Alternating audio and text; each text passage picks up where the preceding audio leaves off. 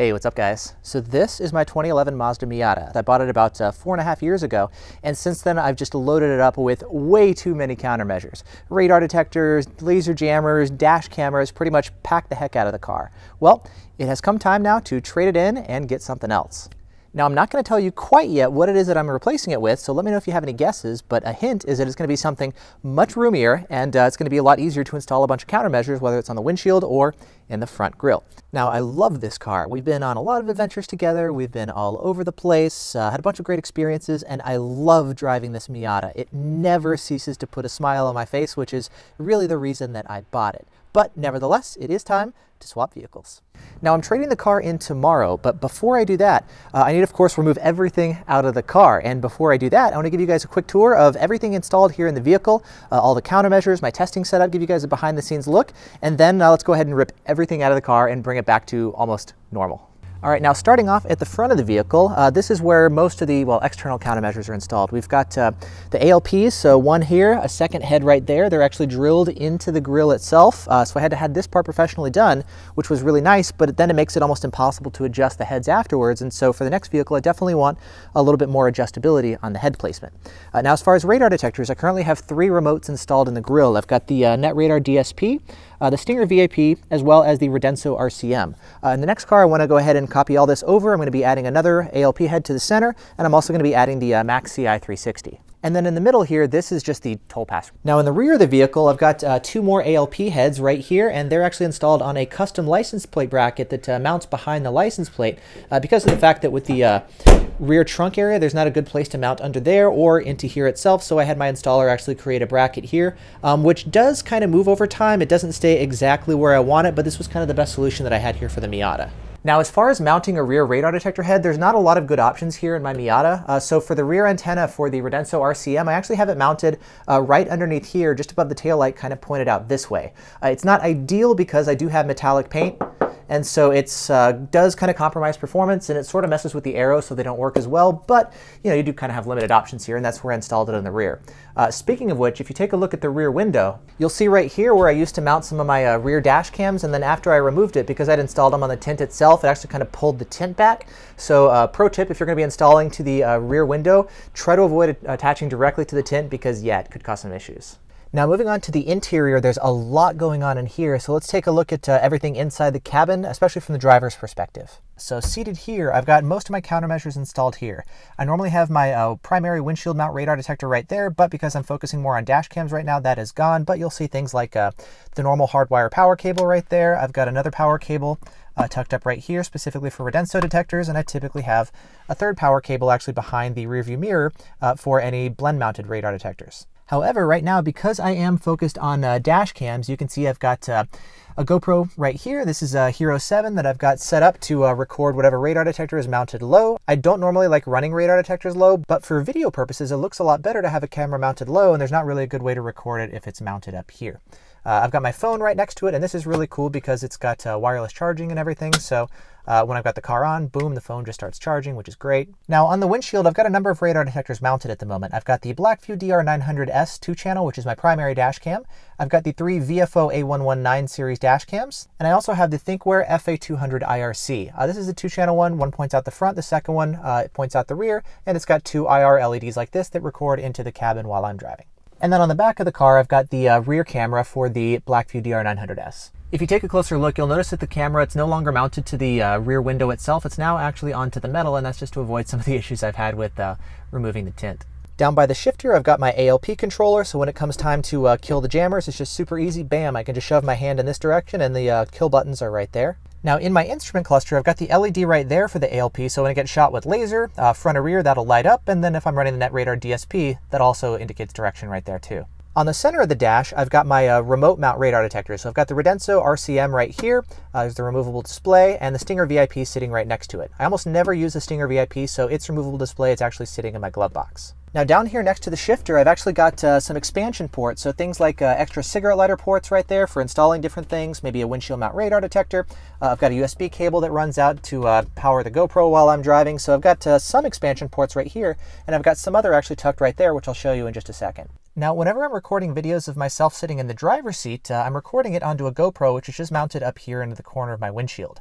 Now, one fun fact, sometimes when it's sunny, like it is right now, the sun can actually cause a little bit of flare when the light is actually hitting the lens. And so something that I'll keep in my glove box is actually just a blank sheet of paper. And then what I'll do is when I need it, I'll just kind of take the sheet of paper and just stick it up like this next to the GoPro, and then it's blocking the light, and now the camera's going to get a much nicer looking image. Now, speaking of the glove box, let's take a look in here. I've got just kind of random assorted testing gear. Oh, you can see the flare that I was talking about earlier. To block this sort of flare, I've got the sheet of paper. Underneath, I've got the removable display for the Stinger VIP. I've got a couple different USB cables for everything I need to update over USB. So you can see they're all labeled. There's the Stinger, here's the ALP, and here is the Redenso RCM.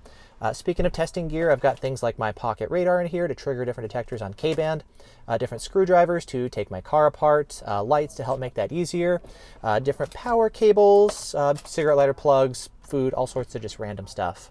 Now down here next to the passenger seat, we've got a bunch of stuff down here as well. The first thing is the ALP CPU, which I actually can't get all the way up. I've got so much stuff tucked up under here, like the Stinger VIP CPU, that's all under here, which you'll see once we start taking things apart. The ALP CPU is right there, and you'll see there's another cable right here, which is for the Redenso RCM. So I normally run with the ALP itself, standalone. I don't actually integrate it with the Redenso, but if I want to have ALP Redenso integration, I can just unplug this cable, plug this in, and then I can have the two integrated. Underneath here, I've got things like my Bluetooth module, speaker, all this kind of stuff is under here. Now next to the seat, I've got a couple of different things. I've got things like a spare iPhone cable for when I've got the phone actually sitting right here, which I don't normally do. I've got the cigarette lighter expansion thing, which is actually plugged into a hardwired cigarette lighter port, which is under here. However, right now I'm using that extra cigarette lighter port to power some of the extra battery packs that I have here. Underneath the passenger seat, I've got 3 different Dashcam battery packs. I've got my Blackview B124, I've got the CellLink Neo, and I've also got the CellLink Neo expansion, which, fun fact, is actually plugged into my Blackview battery, since this is what I use as my primary one. And yeah, they are compatible, but I've actually got, believe it or not, 3 different battery packs. This one is running the ThinkWare camera. These 2 are running my Blackview. As usual, I like actually having everything labeled to make it easier to tell what's what. Now back behind the passenger seat in here, I actually have the Redenso RCM CPU, which once we pull the back off, I'll show you that. It's not the ideal place, especially having the speaker right behind the passenger area, but it's the only place that I had room. This whole area here in the dash is completely full of stuff. Now right in here, just next to the glove box, I've got a bunch of extra power stuff that I've added. So we'll pull off the weather stripping real quick and then peel back this piece of plastic. And then in here you'll find a whole bunch of different cables inside. Since I guess it is time to start uninstalling everything, let's just start pulling everything out. It might be kind of tough to tell, but you'll see some cigarette lighter port stuff in there. It's basically an expansion port where I've got different dash cams and accessories that I want to add in and make it easier to plug in a variety of different accessories. Now, kind of the main area of all this is pretty much this. It's a cigarette lighter splitter, and it's got USB ports to plug in different dash cams, and I even had to expand it again to add more stuff, add more USB ports. So basically a bunch of dash cams or different accessories if they were cigarette lighter stuff, made it easy to do here. For the next car, I definitely want to have something like this again, but because you can see I keep having to build on it, it might be better just to put one in that has a bunch of accessory ports already. That way it makes it easier to expand later on down the line. Now inside here, I also had the plug for the PowerMagic Pro to run the dash cam. So for my Blackview dash cams, I could either run it off the PowerMagic Pro or I could run it off of my Blackview battery pack under the seat. With this car, it's really easy to get up here and run a whole mess of cables. You basically just need to do things like start opening the convertible top like this. You just unscrew these and then you're able to start pulling down this whole piece of plastic. And I've got, as you can see, just a whole bunch of cables that all run up into the headliner. And then because with this car, there's no side airbags or anything, it makes it really easy just to run all the cables down there. Now with the top open, and once we remove these metal plates, we're now able to pull off the A-pillars, where you can see underneath here, I've got a whole bunch of different cables installed. Over on the other side, the same thing. We'll pull this back, and you can see I've got a bunch more cables on this side too. Then we can pull down the headliner. It basically clips and everything, so we'll go ahead and pull those down. So now, as you can see, we've got a whole mess of cables, which I guess used to be clean. Everything was, you know, nice and labeled and duct taped to hold everything in place to help kind of minimize the rattling. But you can see there's a bunch of cables in the headliner. I've even got like spare USB cables depending on what dash cams are going to be running up there. But yeah, just a bunch of cables everywhere. Now moving on here, just next to the pedals, this is actually the primary area where I pulled power for everything. These are the different fuse taps that I'll plug in that make it really easy to add additional accessories. If we start pulling these cables out back here, you'll find a bunch of different stuff attached with T-taps, and I've got everything labeled. You can see this is the radar detector. Here's one of the Stinger cables. What is this? Oh, it looks like it's kind of faded, but that's a cigarette lighter expansion port. So pretty much everything here is labeled as far as what it goes to make it easier for troubleshooting or whatever else later. I guess now we can go ahead and start pulling all these ATA circuits and then take the original fuse and start putting them back in. Back underneath here, we've got more cables, so we just need to start pulling out everything. Oh, for my radar detector, I've been using the V1 connector just because I can use it with the V1 and most everything else without conflict. So this has been really nice, and then I can switch between Android and iPhone connectors, which I just pulled out for some of the test driving, but it's normally mounted back here. Now there's another area of expansion actually tucked over here on this side underneath the steering wheel. Now once we've pulled off the plastic piece and then the metal piece here underneath the steering wheel, I've got some USB expansion ports. So another one of these cigarette lighter splitters. It's actually hardwired like you can see here. And then that has some more cigarette lighter ports in case I want to plug stuff in, and then a bunch of USB ports, again for more dash cams or cell phone plugs or chargers or anything like that. Now while we're down here, back behind the pedals, if you look up there, you'll see some cables actually running through the firewalls. This is actually for things not only like the steering, but also for the radar detectors and laser jammers. They're all running through there. I'm using one of the existing grommets, plus I had a second one actually drilled specifically because I've got, well, way too much stuff installed in the car here. Now with the glove box removed, I went ahead and took out all of the expansion power cables in there, and it's time to start getting deeper into the dash, remove the ALP CPU. You can see the Stinger CPU is in there, and so it's time next to start opening up all this and getting deeper into the car. Now to start taking the dash apart, I want to start with the center console. I've got a number of cables, as you can see, that run under here, that run front to back, either to the Redenso or the rear dash cam. You got the ALP controller, and pretty much I need to lift this so I can start pulling out the center. And so we got screws right there, as well as some under here. All right, so we'll start removing the shift lever here. Then we're going to pop off this cover here.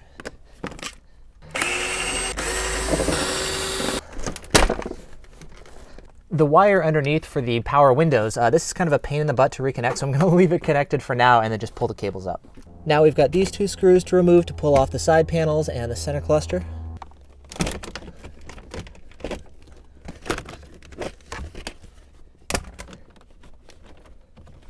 Got two more screws, one on either side like this, to remove this central area.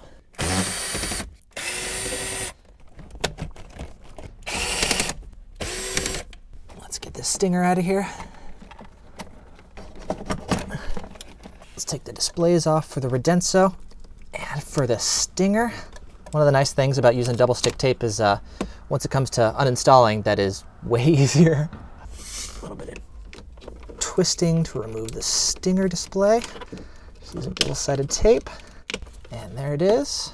So as you can see, I had some tape back there, and another thing, I actually had some tape lining the back of these cables just to hold them into the side of the dash here and keep the cables from flopping around and just be a little bit neater.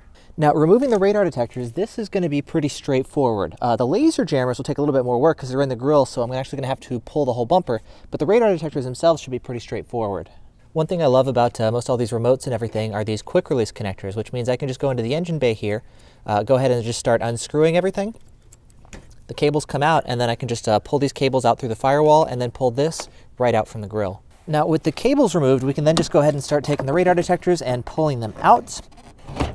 There we go. I went out through the middle area here because this section's a little bit wider, so it's easier to push the bumper out of the way, but you can see tape there and some tape there. Then at that point, we just pull and boom, radar detector out. Repeat over here. There we go, radar detector 2. Let's go ahead and take off the Stinger. It's hooked up onto a metal plate behind the license plate. Go ahead and slide it out. See, my Stinger antenna is a little beat up, I guess, just from being out in the elements, and the bracket's a little bit rusted, but it did the job. All right, now just pull the cable through again. And Stinger's out. Now for day 2, I want to tackle one of the biggest and maybe most challenging parts, at least for me, is I'm going to have to pull off the front bumper. Now in order to remove the ALP heads, which are right there, one on either side, I've tried actually pushing them and pulling them and yanking them. They're not going to come out. They're jammed in there pretty tight. And I actually had a professional do the install for me as far as pulling the bumper, drilling the holes for the ALPs, doing that installation. And so I've kind of put off the whole pulling off the bumper thing, but I've watched some YouTube videos, whatever, some tutorials and stuff. So I've got a sense as far as where everything is, but hopefully this won't take too much time and will go well. Now to remove the front bumper, I had to make a quick stop at Home Depot to get some tools. And before heading out, I had to make my car sufficiently drivable so that I could actually make the trip. But yeah, a little fun to drive everything when it's all just kind of in pieces and cables hanging everywhere. But you know, it works.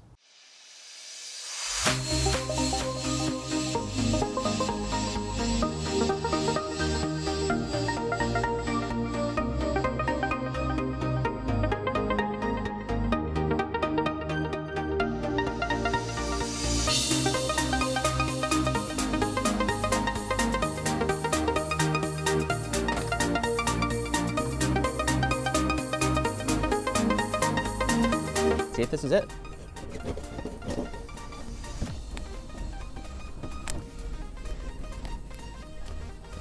Oh, right. There's a couple in here as well.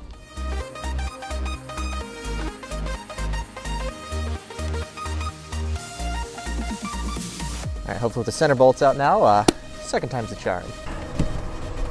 There we go. I still got the fog lights are attached and wired in. Now here we are, finally got this bumper disconnected. Let's go ahead and pull the ALP cables out. Let's see what we're working with here. Be careful, because I don't want to scratch the bumper. But yeah, it looks like he actually bolted the brackets for the heads into this absorbent foam. So yeah, no wonder I couldn't pull it out just right from the front. Let's go ahead and unscrew these brackets. Whew, like that, able to push them through. Head 1, bracket 1,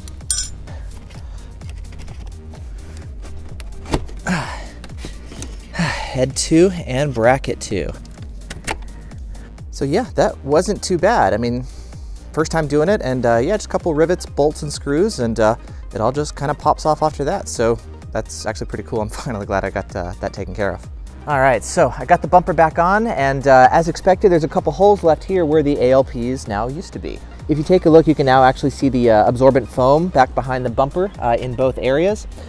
So I guess that's one of the downside of having to drill holes. You know, once you take them out, if you sell the car or switch systems or whatever, you're left with these big holes. I figure that with this car, they're just going to wind up replacing the grill. You can see areas where the grill had been cracked because somebody backed into my car, and I just fixed it up with Sugru.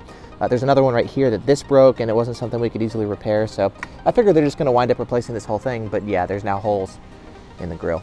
Next up, with everything out of the grill, we can go ahead and start pulling the cables out. I've got everything kind of tucked away here. All the cables run from the firewall out to a hole that I've got drilled in here. And so I'm just going to head back into the firewall and start pulling. Now with the front done, we're going to move on to the rear. So let's go ahead and take off the rear ALP heads. You can see here the bracket that was fabricated, basically just a simple piece of metal, and the ALP heads hook onto it right there. So simple, it worked. I wish it was a little bit stiffer, but otherwise it did the job. Now I can start pulling a bunch of plastic body panels.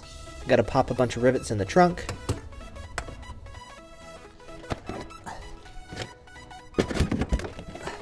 Now, one cable that I've had here in the trunk installed is pretty much a pull cable. When I ran some of the wiring for like the Redenso RCM, which I'll uninstall here in just a second, I ran an extra cable at the same time. So if I need to install something else in the rear, I can just attach it on one end and voop, yank this, and it'll pull the cable right through for me. Back here on the taillight, I've installed some extra wires. This is actually to power the no photo. The cables ran through here to my license plate, and when I used to run it in the rear, I had it plugged in here. I wound up disconnecting it because I didn't want it hooked up to my taillights. The way that it worked is if I didn't want the no photo active, I could just turn off my lights, which worked great in the daytime, but not so much at night, and so that's actually why I stopped running it, is I didn't have a way to disable it at night because it was hooked up to my lights. So for the next car, I'd like to have more independent controls of that. So I got that unplugged now, and next I can go under here and start disconnecting my rear ALP heads. These quick release cables are awesome. They make running cables and disconnecting and connecting so much easier. Back here I've got the no photo, so I'll go ahead and pull this through. Then the ALP heads.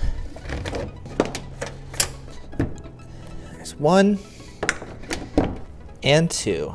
Now tucked back in here, I had the Redenso RCM rear antenna. Again, it was up here just above the rear tail light. Now, something that I found that I didn't realize was my tape that I had here that was being used to hold this up to the top there, yeah, apparently didn't work that well because this thing was just, it had fallen to the ground, which would explain why my rear antenna and my arrows on my RCM wasn't working that well. So yeah, for rear antennas, don't do this. Now all the rear cables actually go back here on the left side of the car, so we need to head back inside and just start pulling from the inside.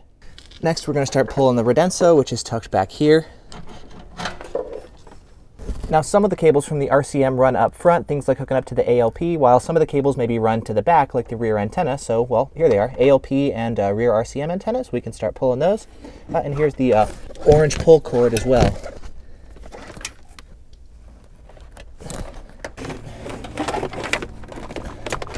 Now let's get this rear dash cam cable out of here. And then finally, I got to remove the blend mount as well as these different dash cam mounts. And all done. Here we are with the car finally back to stock. All my countermeasures up front are now completely gone.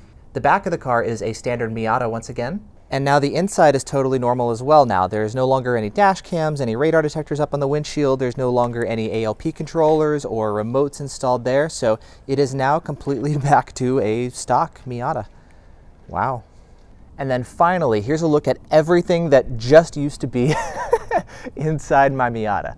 Now looking through everything, we've got an assortment of different dash cams, radar detectors, phone mounts, cables, Power Magic Pro, and 3 different batteries for the dash cams. Moving on, we've got the ALP. So we've got the CPU, 4 heads, 2 front, 2 rear, different brackets, Bluetooth module, hi-fi, all this kind of stuff. We've got the Redenso RCM over here, so 2 antennas, RCM controller and display. Oh yeah, speaking of which, NetRadar DSP. I'm going to add a rear for the next car. Next up, we've got the Stinger, so we've got the display, the patch antenna, and then all the brains and speakers and brackets and everything. Pocket radar, laser transmitter for the car, a whole assortment of cables, USB cables, power splitters, etc. for all the different stuff, plus some tools and lights just so I can work on things. Oh, and some spare dash cam cards just in case. Now this Miata, it's been a fun car. I've really enjoyed driving it the past 4.5 years. It's been a ton of fun. It's been great for a radar detector tester. Obviously for the next car, because I want to put all this stuff in and more, I could use something with a little bit of room. So let me know what your guesses are as far as the next vehicle, but yeah, it should be something more spacious and also fun to drive. So I'm looking really forward to it. Really enjoyed this car. Time to put all this stuff inside and drive this car back and pick up the next one. So thanks to you guys for watching, and thank you to the Miata.